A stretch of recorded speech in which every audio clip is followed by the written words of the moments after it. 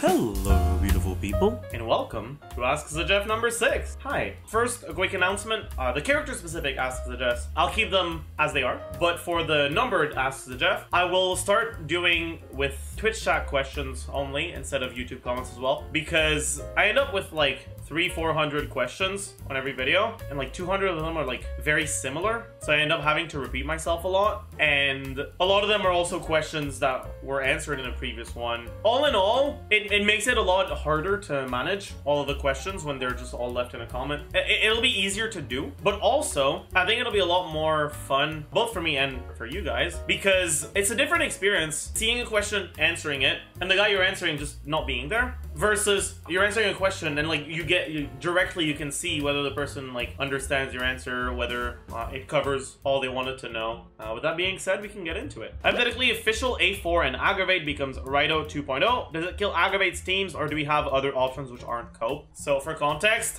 from what we know about Quicken and Aggravate, Quicken happens with Electro plus Dendro. It puts the enemy in a quickened state, and while they're quickened, if you apply Electro to them, it will trigger Aggravate. You don't need to have an aura. Well, it's not going to consume the quicken stuff. Like, quicken will stay on the enemy, and so every time you're applying Electro, you'll trigger Aggravate, even if there's already Electro on the enemy. In other words, the way that Aggravate works and is designed is you really want multiple Aggravates. You want a lot of Aggravates. You want characters that apply Electro very often. Now, because Aggravate is an Electro reaction, when your on-field character triggers Aggravate, Fischl will have her Ascension 4 trigger. And when Fischl's Ascension 4 triggers, it deals Electro damage to an enemy, but then on top of that, it applies Electro, which means it also triggers Aggravate. In other words, every Aggravate that you trigger with your character that's on field is also going to make Fischl Aggravate. Technically, this can only happen every 0.5 seconds, so it's not going to be every Aggravate if you trigger 2 within 0.5 seconds, but it's going to be like 80 to 90% of the Aggravates you trigger are going to also trigger Fischl's Ascension 4,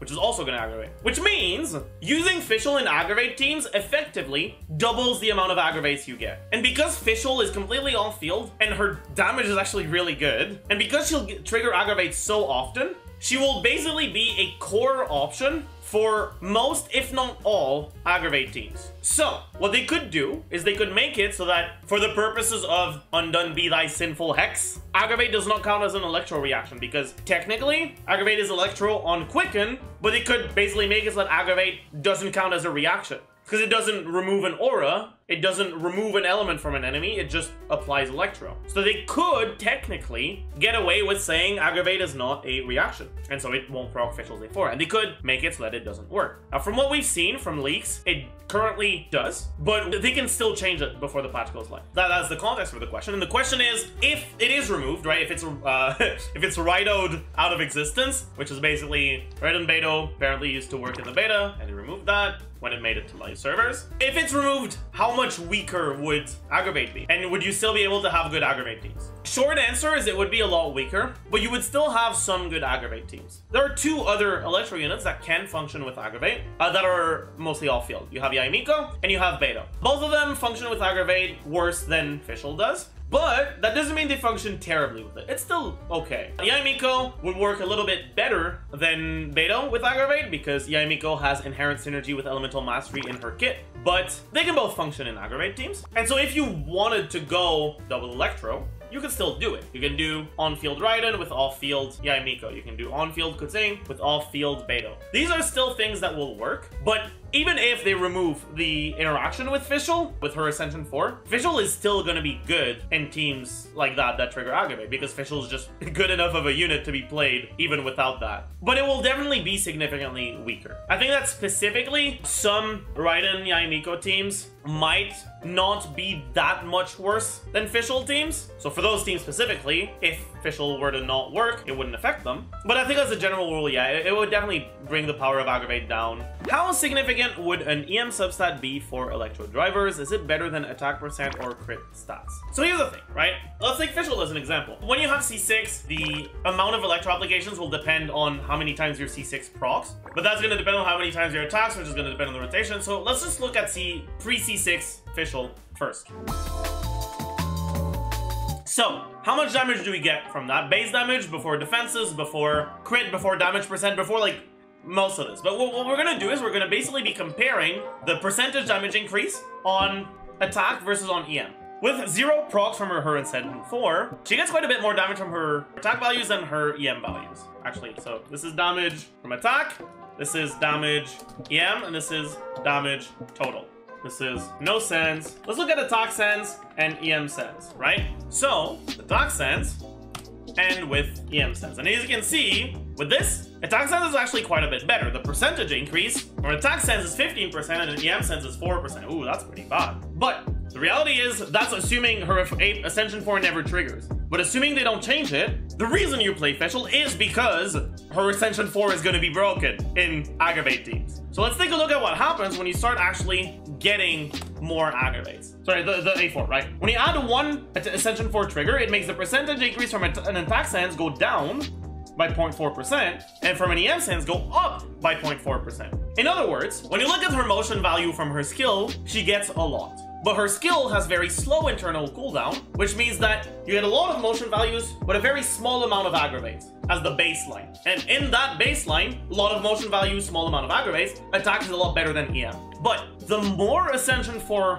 triggers you get, the better elemental mastery becomes. In something like a Kutsing team, you can actually get upwards of like 20, 25, potentially even 30 aggravate procs. Let's go for 25 for now. And at 25, they're very similar. Effectively, right, the reason why that is because as a baseline, you have, right, at 0, you have 4,600 motion value versus 8 aggravate triggers. But with 25, you've got 6,600 motion value with 33 aggravate triggers. Your aggravate damage is being multiplied by 4, but your attack percent damage, sorry, your motion value damage, your talent damage, is being multiplied by 1.4. In other words, right, because her baseline kit is lots of motion values, low electro app, but her Ascension 4 is low motion value, always an electro app, then the more Ascension 4s you get, the better EM is. The main thing, though, to keep in mind is going to be like even here, right? You're getting about half of your damage from your attack, about half of your damage from your EM. Which means that whether you get attack or EM, it doesn't really matter. They're both about as good. But also, your attack percent doesn't increase with the attack sense, or damage from aggravates doesn't increase. With the EM sense, or damage from the talent levels, or damage from motion values, doesn't increase. Which means both of those are only increasing part of your damage rather than all of your damage.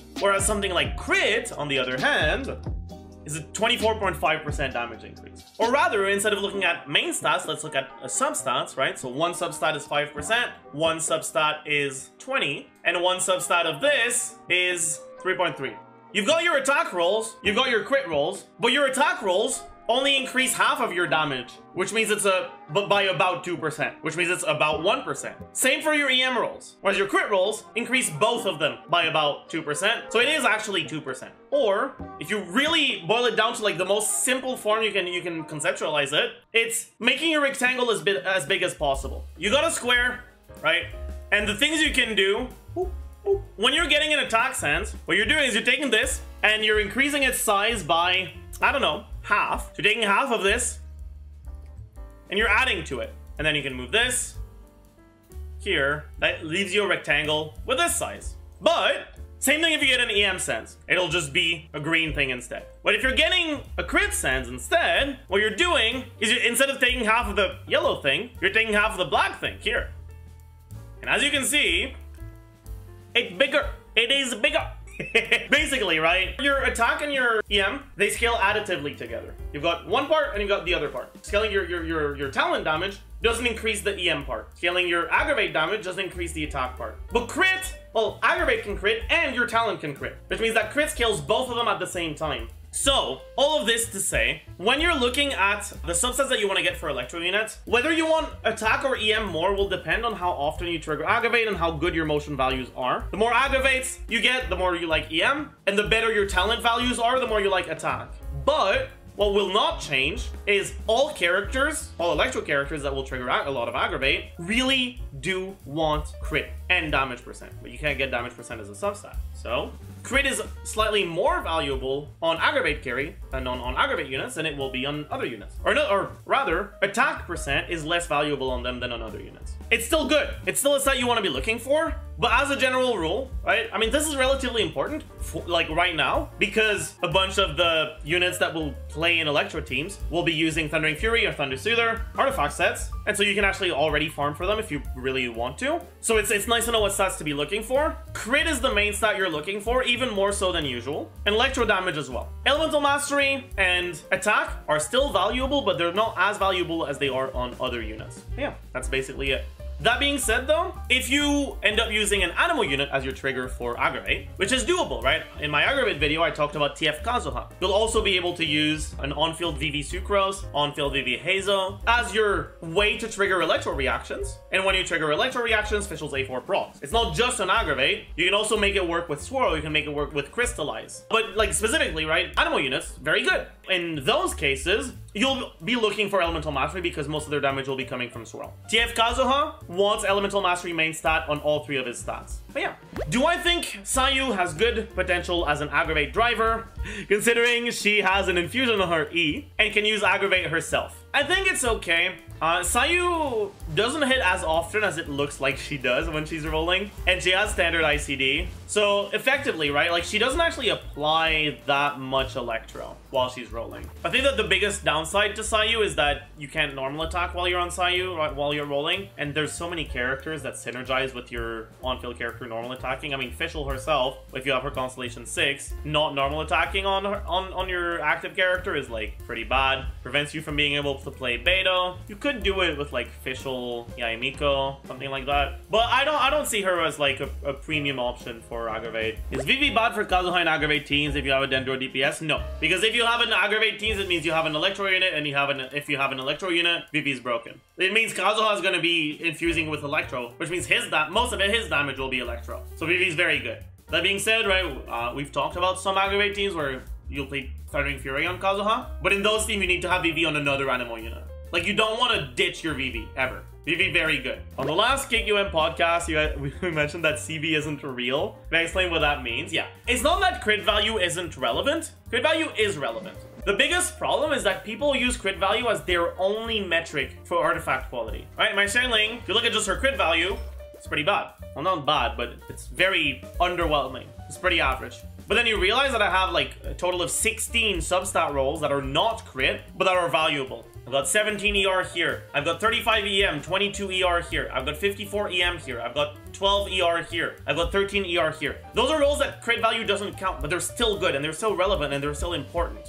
But it takes a bit of more effort to count your good rolls and to look at how much crit value you have. So people still end up using crit value, but very often that leads people to thinking their build is better or worse than it actually is. If you only have crit value and that's it, you'll be like, oh wow, I have 220 crit value, my build's nuts. But if you have 220 crit value with no ER, EM, or attack subs on Xiangling, it's way worse than my build. I don't like crit value, and I think crit value is a very misleading metric because on a lot of characters, it doesn't give you the full picture, and because people use it too much, they end up throwing away good artifacts. Is it true that between the 3 Dendro characters going 3.0, the best one is Dendro Traveler? Yes and no. I think that Dendro Traveler is more likely. I guess you could call it power creep, because you'll have good Dendro Traveler team, and once we get more Dendro units, Dendro Traveler is probably not going to be that gonna see that much play anymore. But Dendro MC isn't great, Cole isn't great, Tirnari isn't great, but Dendro MC is better than Cole, and those are the only 2